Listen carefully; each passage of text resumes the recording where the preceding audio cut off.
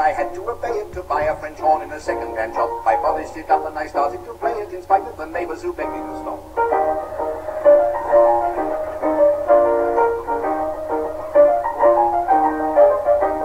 To sound my horn, I had to develop my embouchure. I found my horn was a bit of a devil to play, so artfully wound to give you a sound, a beautiful sound, so rich and round. Oh, the hours I had to spend before I mastered it in the end.